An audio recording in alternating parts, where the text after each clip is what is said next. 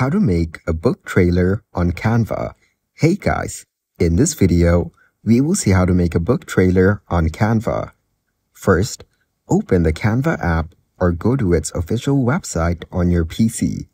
Next, click on the video option to start creating a new video project. Then, click on video again to confirm your choice. You will see a timeline where you can adjust the duration of each frame according to your preference. On the left side of the screen, go to the Elements section. This is where you can find various design elements like shapes, icons, and more. For the book cover mockups, you will need to visit an external website like DIY Book Design.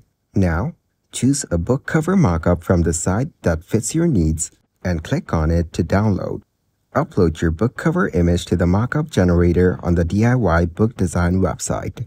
Once the image is uploaded, download the finished mockup to your computer.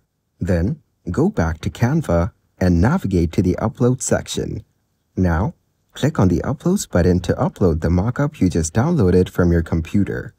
After uploading, click on Magic Media to generate visuals that will complement your book cover. For instance, you can type gloomy scenery in London to find or generate relevant background images. Once the image is generated, select it and adjust the size to fit the frame. You can also choose a color from the Colors section and adjust the transparency to blend it well with your design. Next, go to the Text section and add a subheading. Now search for the book Walk into the Shadow on Google. Copy some details about the book, such as a brief synopsis or an intriguing quote. Return to Canva and paste the copied text into your design. Adjust the text placement and formatting to make it visually appealing. Now add relevant graphics to your design. You can find these in the Elements section. Adjust the size, placement, and rotation of the graphics as needed to enhance your book trailer. Use the transparency tool to blend the graphics with the background seamlessly. Now, click on the Add a New Page button to create a second page for your video. On this page, add the book mockup you created earlier. Then, adjust its placement to ensure it is clearly visible. Go back to the Text section and add a new text box. Place it on the second page and adjust its size and position. Return to the website where you copied the book details earlier.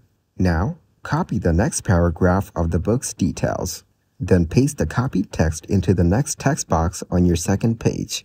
Adjust the font size and placement to ensure it looks balanced and readable. Once you've added all the elements, click on the play button to preview your book trailer. Make any necessary adjustments to timing, placement, or design elements to ensure everything flows smoothly. Now, your book trailer is ready to be shared.